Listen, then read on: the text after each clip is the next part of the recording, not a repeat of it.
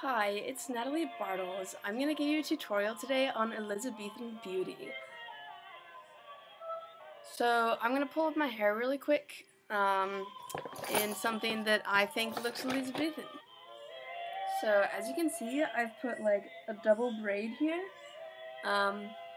In the Elizabethan era, if you wanted to be accurate, you'd have to pluck back your forehead like an inch.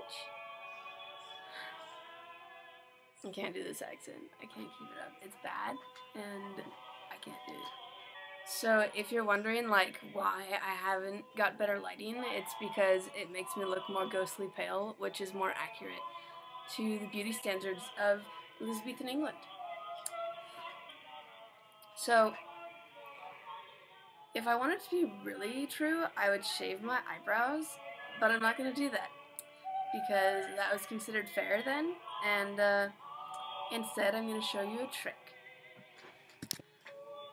So this is like my favorite product available. It's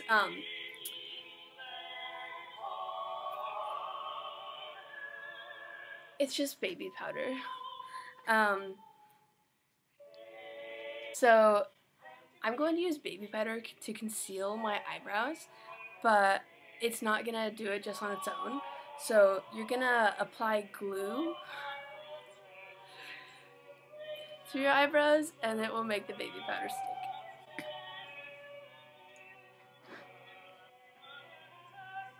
Oh my gosh, I don't know if I'm very good at this.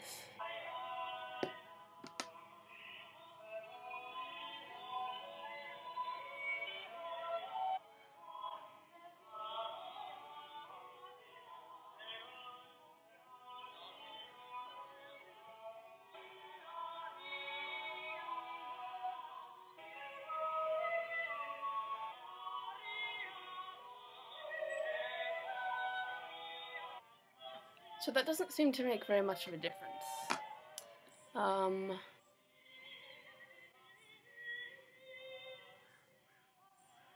It's about the same without the glue.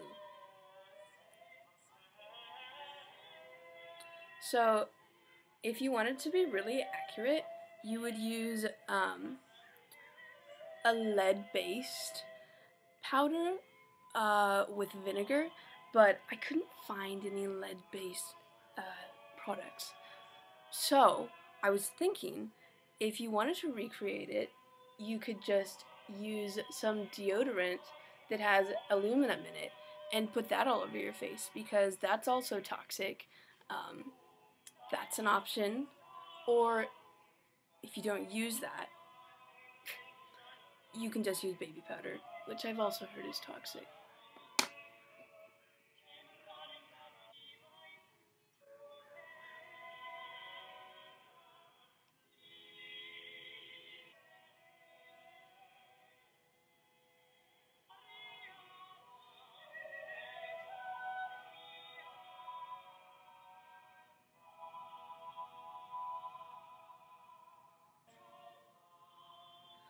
So as you can see, I've got a really good fair base going on.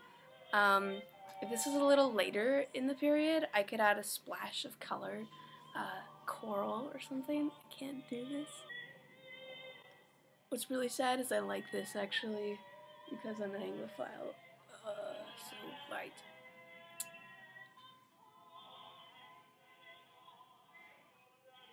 So in Elizabethan beauty, what also was beautiful was red lips. So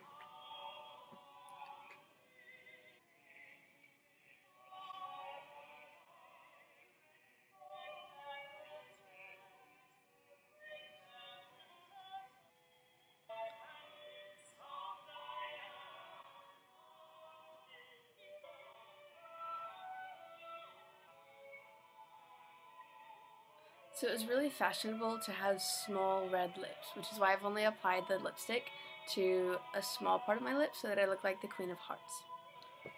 For the last step in my tutorial, I've made a collar to put around my neck.